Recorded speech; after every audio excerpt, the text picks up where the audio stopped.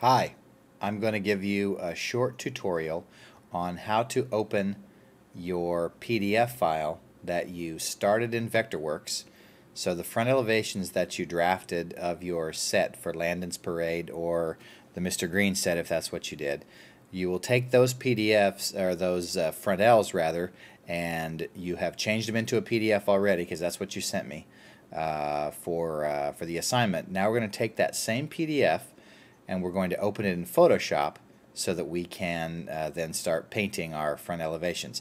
And this is just a quick tutorial in case you don't remember what we did in class the other day. So I'm going to open up Photoshop. Don't worry, this is the Mac OS version, but on Windows it's very similar. It just looks a little bit different, but all the functions stay pretty much the same. So I'm going to go to the File menu. I'm going to click Open, and I'm just going to navigate to wherever that PDF file is. Mine is called the Moonlight and Magnolias sketch. I'm going to click Open and give it just a second, and you're going to get a dialog box that pops up that are particular to PDF files that you don't always get when you open up other documents.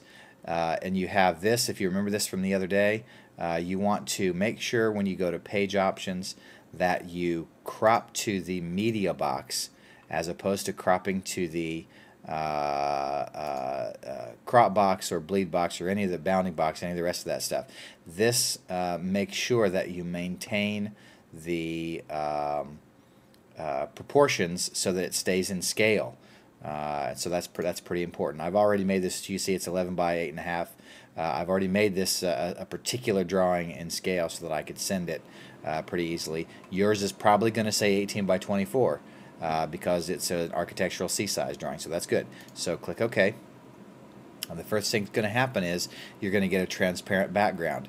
And you see it's called Layer 1 over here in your Layers menu. So the very first thing you want to do is go to the Layers menu, go down to Flatten Image, and allow it to flatten. So now you're going to get a background image, a background layer that's locked. So make a copy of that, and you can either keep the background layer or you can turn it off by clicking the little eyeball. That's how you turn on and off the visibility. Or you can delete it if that's the way you want to go. And then after that, you just start painting. And mine's got an awful lot of lines in it.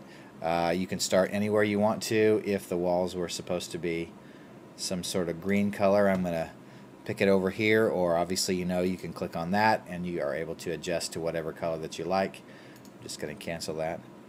And with the paint bucket, actually I'm gonna pause there, and I'm gonna back up, because what we really want to do is for the areas where it is a particular part of the paint elevation, I would recommend making that a separate layer. So I'm going to select, using the Shift key and the magic wand, I'm going to select all the parts that are the walls in this drawing,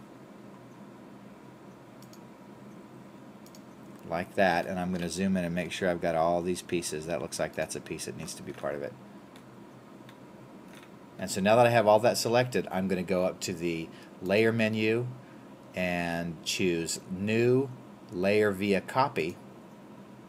And if you look down here, you see it's added a layer of just those options, just that portion that I have selected. Now I'm going to come over here and double click, and I'm going to call that Walls. Anytime you give yourself a new layer, make sure you rename it.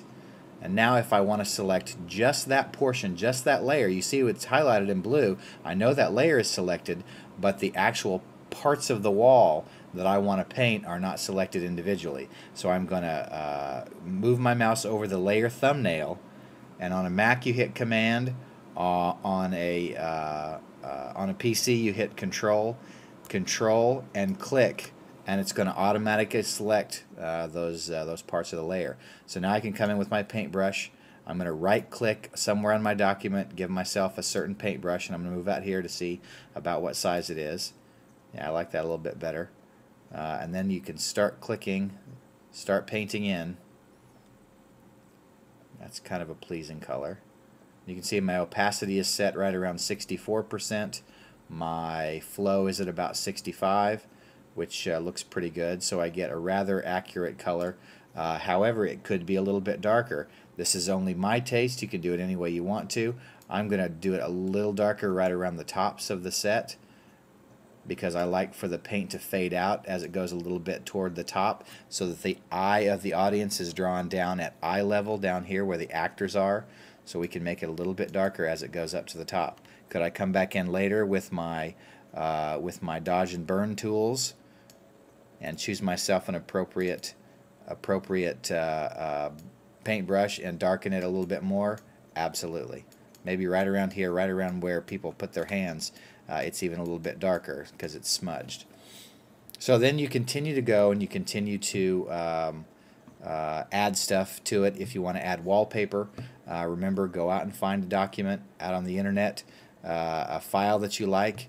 Remember, if you have a selection made and you want to paste it in, if you paste, it's going to just apply it as a new layer. If you want to actually put it inside where this is, almost like creating a mask, you go to Edit and then Paste Into, which is not an option that's available right now, but if you paste into the document, it allows you to put it in, and it'll hide it behind all those windows and all that other stuff. So okay, this has just been a quick tutorial about how to import your drawing in and start painting. Drop shadows, I think you know how to do that. Make yourself layers and keep building those layers up. Doors, I would make a layer. Windows, I'd make a layer. Bookcases and bookshelves, I'd make separate layers. Molding and trim, I always make that a separate layer. That way when I go back and I really want to start doing my highlight and shadows, I can make sure everything looks nice in 3D. So I hope this helps a little bit, and I will see you guys next week. Okay, goodbye.